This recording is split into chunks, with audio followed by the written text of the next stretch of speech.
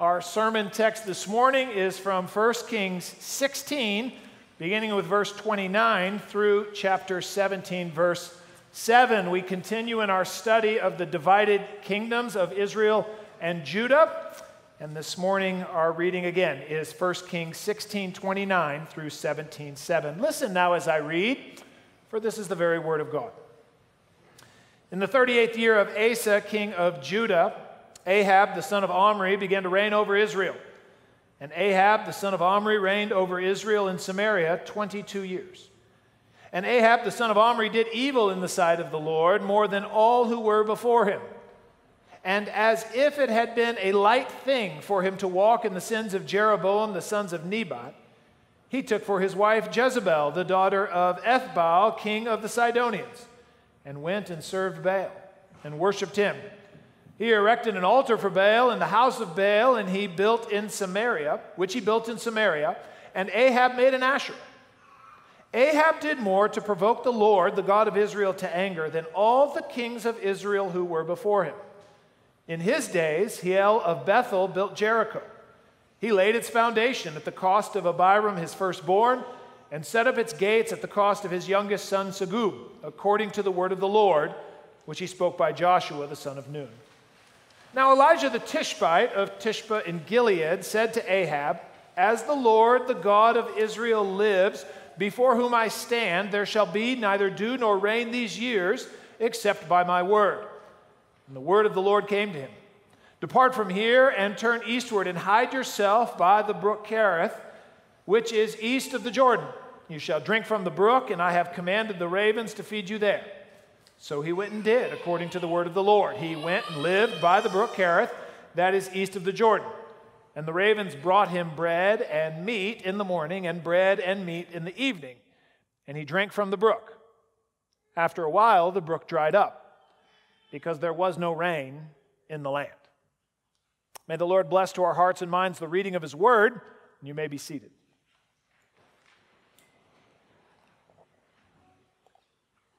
Would you pray with me?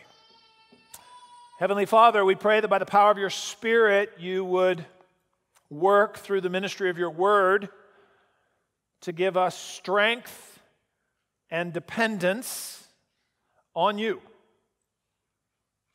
that we might stand firm in significant and often evil days. We pray these things in Jesus' name, amen. Well, in his classic work, Macbeth, William Shakespeare offers us one of the most memorable lines in all of English literature. As the three witches prepare to meet the victorious Macbeth as he returns from battle, one of the witches utters, "By the pricking of my thumbs, something wicked this way comes." As one Shakespeare commentator has noted, the line is a very striking piece of verse, not only because of the way it sounds, but also because of its ominous announcement of some approaching monster. And of course, for Shakespeare, the monster is Macbeth himself, right?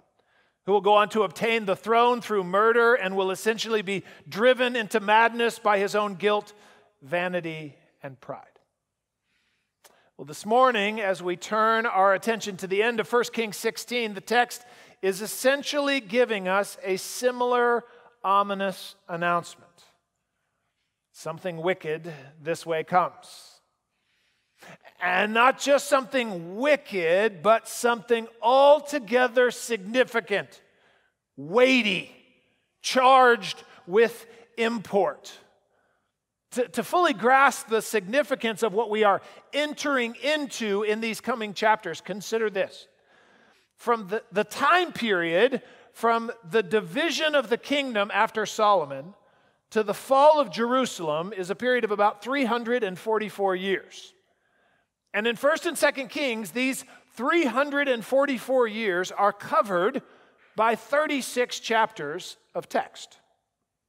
However, beginning with Ahab and his rise to power at the end of chapter 16, the next 36 years, which covers the reign of Ahab and his two sons, that 36-year period will occupy the next 17 chapters of text. Let that sink in for a moment. Almost half of all the biblical text covering the divided kingdom focuses in on this 36-year period. To put it a little differently, right? The next 16 and a half chapters of 1st and 2nd Kings, which will take us through the rest of 2021 to preach through, it will actually cover less historical time than last week's sermon. So obviously, the author of 1st and 2nd Kings, under the inspiration of the Holy Spirit, felt this particular period of history in Israel and Judah, it was and it is of great significance. And clearly, that significance is out of proportion with its brevity. So knowing this, the keen reader ought to sit up at this point and take some special notice of what is to come. For the sheer weight of the text is whispering to us, something significant this way comes. And the reason for this additional weight, the reason for this added significance is twofold. And we are introduced to both of those aspects in our text this morning. The first reason for this added significance, as we've already alluded to, is that we are about to engage a greater evil than we have previously experienced. With Ahab's rise to power, in a way that is greater and deeper than anything we have experienced so far in 1 Kings, something wicked this way comes. And we are introduced to this evil, this wickedness, in chapter 16, verses 29 through 34. And then the second component of the significance of this time period is introduced to us in chapter 17, verses 1 through 7. For what we see is that in the face of this unprecedented evil, God raises up a prophetic ministry that is above and beyond anything we have seen before in our study. The next 3 decades of Israel's life as a nation will be marked by the ministries of Elijah and Elisha just as much as the reign of wicked King Ahab. So what we are really entering into here is a season of extended showdown. The wicked kings of Ahab and his sons set against the great prophetic ministries of Elijah and Elisha. And here in our text this morning, the great showdown begins. To start with, as I have already alluded to, we're introduced to Ahab, and in chapter 16, verses 29 through 34, we are given a general synopsis of Ahab's reign, and then we're given a few specifics to support that synopsis, right? So we have a synopsis with specific support. Let's consider that. The synopsis of Ahab's reign is found in verses 30 and 33. We begin reading in verse 29. It says, in the 38th year of Asa, king of Judah, Ahab, the son of Omri, began to reign over Israel. And Ahab, the son of Omri, reigned over Israel in Samaria 22 years. And then we get the synopsis of those 22 years in verse 30. And Ahab, the son of Omri, did evil in the sight of the Lord more than all who were before him. And then, just in case you kind of had dozed off for a second and you missed the point, the author reasserts it in verse 33. Ahab did more to provoke the Lord, the God of Israel, to anger than all the kings of Israel who were before him. Now, just a couple considerations on this point. This is not like coming in last at the Olympic 100-meter dash and being called the slowest guy in the race. You could console yourself in that case by saying, well, I'm still pretty fast. No, this is being the worst of a very bad bunch. I remind you, every single king of the northern kingdom of Israel did what was evil in the sight of the Lord.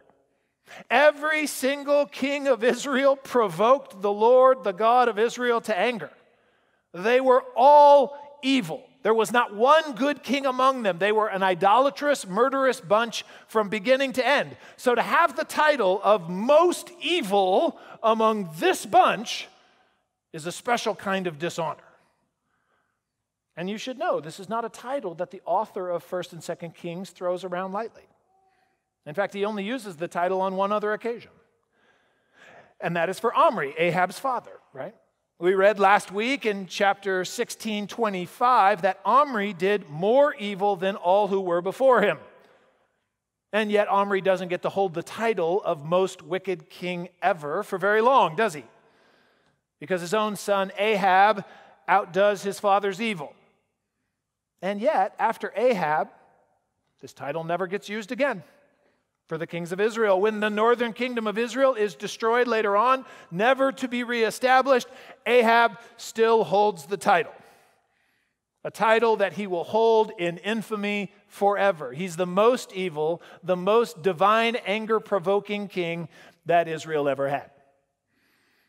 So that gives us some indication of why the author of 1st and 2nd Kings slows the narrative down at this point and focuses so much attention on the reign of one king, because he is the worst king that Israel ever had. But that then prompts us to ask, well, what's so bad about Ahab? Like, what did he do to distinguish himself as uniquely and particularly evil? Well, we're going to spend the next few months exploring many of Ahab's evil deeds as they unfold in the coming chapters. But the text here mentions a couple of specific evil deeds that in many ways summarize Ahab's reign. The text, in fact, gives us 4 specific deeds that highlight Ahab's reign. The first is that he committed the sin of Jeroboam. Now, of course, this is not unique to evil, a unique evil to Ahab, because every king of Israel committed the sins of Jeroboam. But this was, in fact, then the foundation of Ahab's evil. So just a quick reminder, the sin of Jeroboam was that Jeroboam created a false, man-made system of worship. Jeroboam made golden calves. He appointed his own priests who were not Levites. He created his own temples and his own altars, and he established his own feast days. And it's important to note, the scripture does not hesitate to call the sin of Jeroboam idolatry and evil. However, as it relates to Ahab, it would perhaps be more accurate to call the religious system of Jeroboam an intentional corruption of biblical worship, rather than a wholesale repudiation of the God of Israel and the story of Israel's redemption. We see this if we go back to 1 Kings 12, when Jeroboam first built his golden calves. He announced to the people, "You've gone up to Jerusalem long enough. Behold your gods, O Israel, who brought you up out of the land of Egypt." You see, Jeroboam was trying to build his own religious system, but he was at least trying to build his system around the great Exodus event. He was trying to center and kind of recenter, yet off-center, the people around the great story of their redemption from slavery in Egypt by the hand of God. He did not reject that story outright. He simply corrupted it.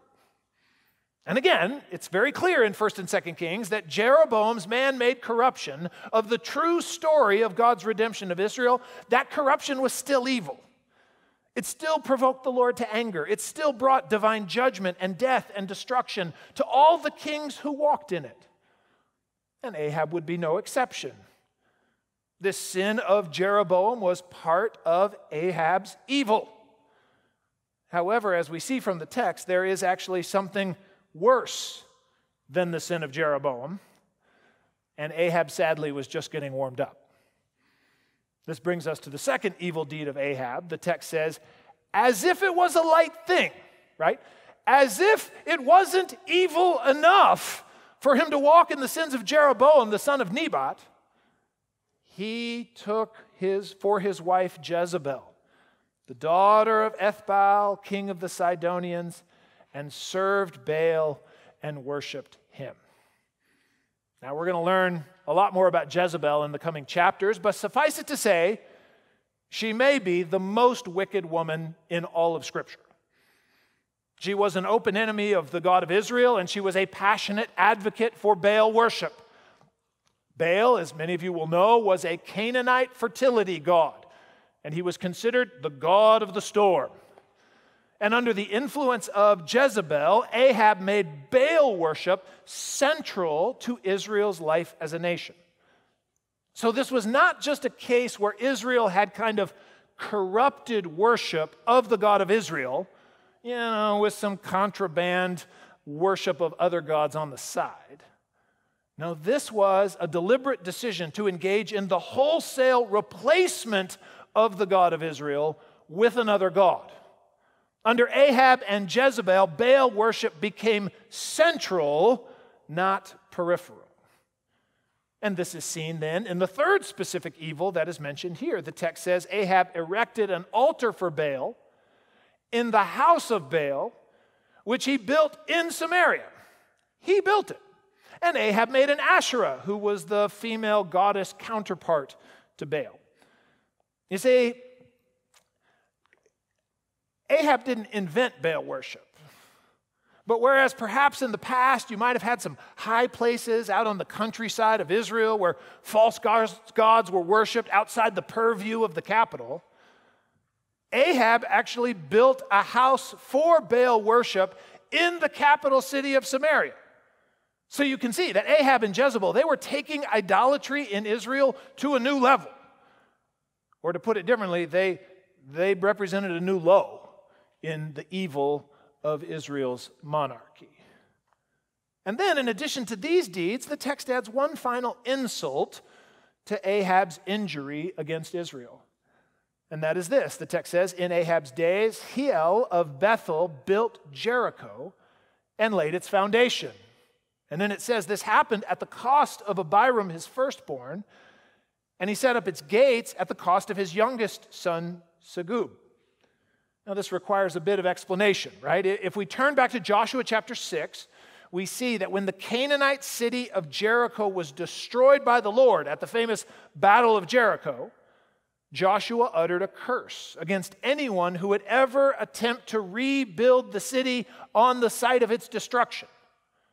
Joshua 6:26 reads, Joshua laid an oath on them at that time, saying, cursed before the Lord be the man who rises up and rebuilds this city of Jericho. At the cost of his firstborn shall he lay its foundation, and at the cost of his youngest son shall he set up its gates. Now, what seems to be going on here is that under Ahab, as a kind of direct rebellion against this well-known word, Hiel of Bethel sought to rebuild Jerusalem and lost his two sons in the process. Now, scholars are a little bit divided on what happened to those two sons. Many scholars argue that the death of Hiel's two sons actually came about through human sacrifice, which was common in Canaanite worship. This would argue that what Hiel was doing was really sacrificing his two sons in order to kind of evoke, arouse, and establish Baal's blessing on this new city of Jericho. It was, in essence, an attempt to have Baal revoke and triumph over the curse of Joshua. Others have said, well, no, that's not necessarily true, but it's altogether possible that they just went ahead building the city. The sons were struck down in judgment, but yet it didn't stop them. They pressed on anyway in order to rebuild the city. In either case, it is clear this wicked endeavor of Hiel simply fulfilled the word of the Lord, which he spoke by Joshua, the son of Nun. And all of it together serves to show that Ahab's sin was deep and broad. His rejection of the God of Israel was comprehensive, and that rejection bore itself out in destructive and abominable behavior, both in Ahab and in those under his charge. Ahab is a kind of sober reminder to us that when things are bad, and they were bad before Omri, things got worse under Omri, but when things are bad, they can always get worse. Do you think society is evil now? It can get worse. It's a fearful thought that should drive us to desperate prayer. And yet we also must know as we pray that if and when things get worse, the Lord always sees. And his holy, righteous anger is provoked in just proportion to the evil that takes place. Well, as we move from chapter 16 into chapter 17, we also see that though Ahab's evil is great, and though God's anger against him is great, God's redemptive response to Ahab's evil is also great. God's great response here in our text and in the coming chapters is the raising up of Elijah, a man who will exercise a prophetic ministry of special significance. If you've been following along our study so far, you'll know that so far in the kingdom of Israel, what we have seen from the prophets is really what you might call great prophetic moments. God has raised up a prophet to utter a specific word to a specific person at a specific time, and then generally that prophet has passed from the scene. But here with Elijah, and then subsequently with Elisha, what we see are extended prophetic ministries. And really, not since Moses has the Scripture revealed an encounter with this kind of extended prophetic ministry like we will see in these two men. So here in the opening verses of chapter 17, we are introduced to the great prophet Elijah. His name means, "My God is Yahweh," which is the Lord in all capital letters. He's called Elijah the Tishbite of Tishba, which is probably the name of Elijah's hometown. We say probably because Tishba is a place that no one has any knowledge of. There's no other mention of it anywhere except in a few references in the Scripture to Elijah himself. So I think it's fair to say, if this is his hometown, which it probably is, it's a place of no reputation, with no political significance, because it's not mentioned anywhere in any other biblical or non-biblical writing. But what this lack of reputation, it does not hinder Elijah's boldness as he goes forth in ministry. We see that he begins his public ministry with a confrontational word of divine judgment. In verse 1, we read, he goes to Ahab and he says to the king, "As the Lord, the God of Israel lives, before whom I stand, there shall be neither dew nor rain these years except by my word." A couple of things to note then about this confrontational word. Number one, it's a word of direct confrontation with Baal. Baal, as I mentioned earlier, was considered to be the god of the storm. He was responsible in Canaanite theology for bringing rain and subsequent fertility to crops. And what's interesting is that even within the theology of Baal, if you want to call it that, Baal was not considered to be an ever-living god.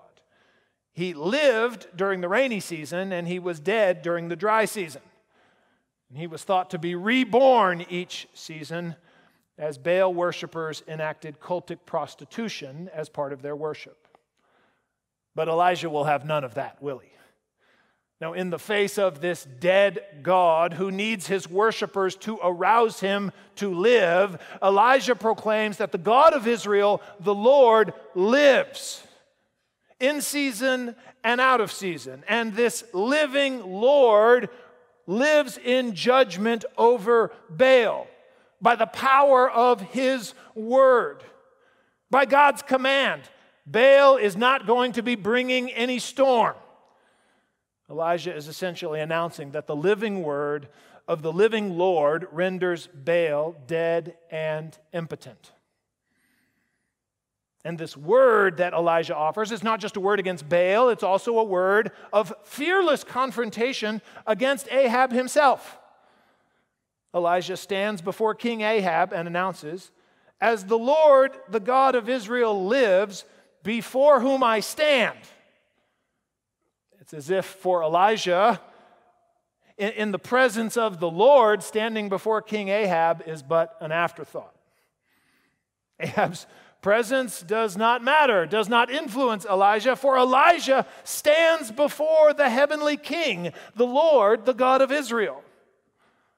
You might say that Elijah's confrontational word here is offered in the spirit of Isaiah 40, in which Isaiah writes, "The Lord brings princes to nothing. He makes the rulers of the earth as emptiness.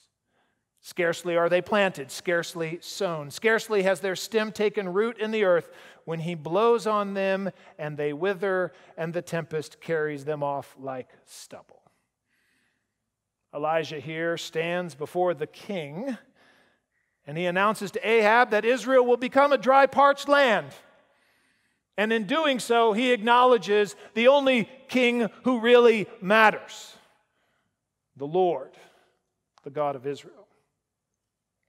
And finally, then, we see Elijah's word. It's not just a word of confrontation with Baal. It's not just a word of confrontation with Ahab, but it's really a word of confrontation for the whole of the people of Israel. And this is because if we turn back to Deuteronomy 11:16, we read there that God declared to the entire nation of Israel, "Take care, lest your heart be deceived, and you turn aside and serve other gods and worship them. Then the anger of the Lord will be kindled against you, and he will shut up the heavens so that there will be no rain, and the land will yield no fruit, and you will perish quickly off the good land that the Lord is giving you." Israel had indeed turned to other gods under the leadership of their evil king. And so now Elijah announces that the judgment of God is going to fall on the whole land. This will happen by the authority of Elijah's word, and it will happen in accordance with the word that God spoke through Moses. Oh, make no mistake, this is meant to get our attention. A great prophet has arisen. He speaks a great word against great evil. And this word of divine confrontation against Baal and Ahab and Israel, it is a reminder to us all of the great power of God. To be sure, the power to shut up the heavens does not come from Elijah himself. As James 5 tells us very clearly, Elijah was a man like us, with a nature like ours. And yet, through the humble ministry of Elijah's word and prayer, the Lord worked this great work. Through the humble ministry of one man's word and prayer, the Lord will bring the mighty kingdom of Ahab to its knees. And as we will continue to see, this is how the Lord so often chooses to work, right? He often chooses to manifest his great power through human weakness. But as we observe that weakness, we should not for a moment underestimate the awesome power of God present in and through his word. Well, having spoken this awesome word of divine confrontation, we then see that Elijah receives a word of divine protection and provision. You can be sure that Elijah's prophetic announcement did not sit well with Ahab and Jezebel. And so for Elijah's own protection, the word of the Lord comes to him and announces, "Depart from here and turn eastward and hide yourself by the brook Kerith, which is east of the Jordan. You shall drink from the brook, and I have commanded the ravens to feed you there." Now, to be sure, this is a hard word, right? The wilderness that the Lord was sending Elijah into was a harsh place. And the prospect of being supernaturally fed by ravens, who were not even clean animals, was a lot to swallow. No pun intended. But we see that Elijah believes the Lord, and he obeys his word. He went and did, the text says, according to the word of the Lord. And this, as we have seen in our past studies, is not always the case with the prophets, is it? Sometimes they bring the rebuking word of the Lord to others, but do not obey the word of the Lord in their own lives.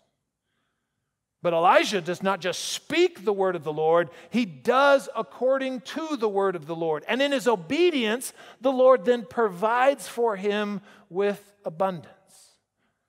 The ravens feed him bread and meat, both morning and evening. And this is indeed abundant provision. Some of you may recall in previous readings that when Israel was in the wilderness after coming out of Egypt, God fed them with bread and meat once a day.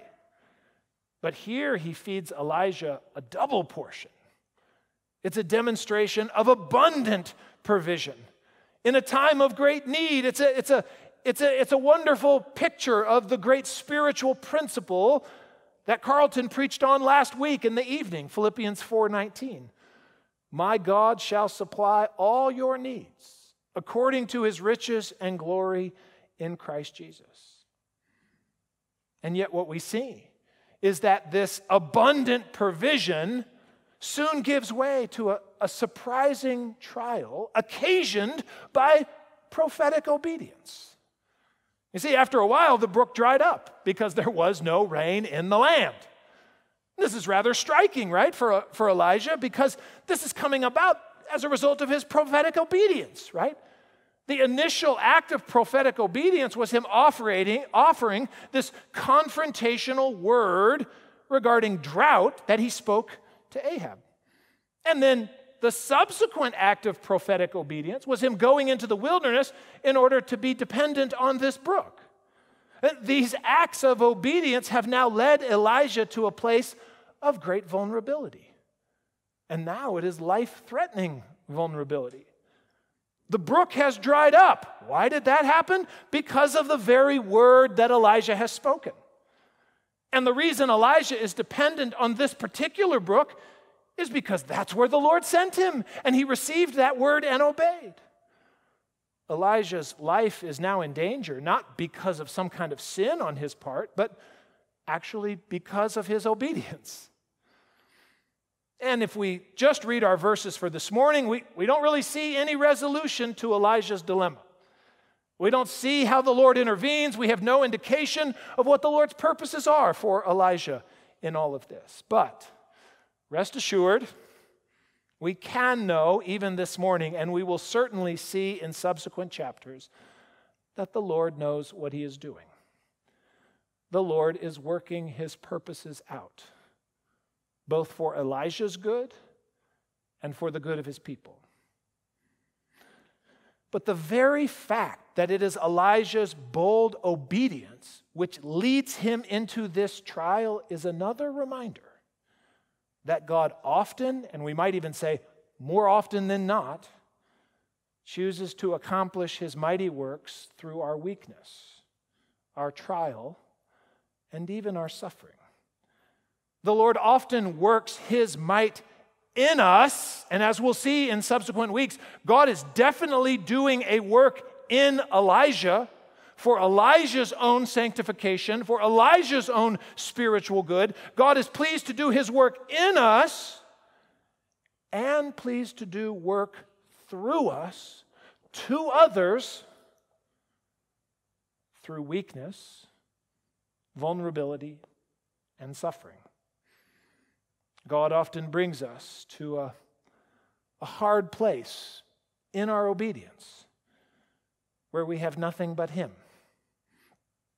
And in that place, he delights to make his strength perfect in our weakness. So fear not. And if you're not convinced merely by the story of Elijah, then we look ahead, because nowhere do we see this more clearly than the life of the ultimate prophet, the Lord Jesus Christ. Jesus, like Elijah, was bold in speaking confrontational words of judgment against those in authority, against those who misused their authority over God's people. Jesus was not afraid of other gods. He was not afraid of earthly rulers. He was not afraid of the will of the people. No, he lived in accordance with the Word of God, trusting in his Father's provision at every turn, trusting the Father for daily bread and for all of his needs. And like Elijah, Jesus' obedience often brought him into times of trial and danger. Jesus was vulnerable because of his obedience to the pangs of death. And unlike Elijah, Jesus was ultimately not spared from death. But in obedience to the word of his Father, he actually went to the cross where he suffered and died for all our sins. Jesus died. He paid the penalty for all the times that we fall into idolatry, for all the times that we willingly embrace evil, for all the times we spurn the warning of God's word and try to build our own little kingdoms in our own little ways. Christ died for all the ways that we fear the power of the world and cower before their threats instead of standing boldly in the presence of the living God.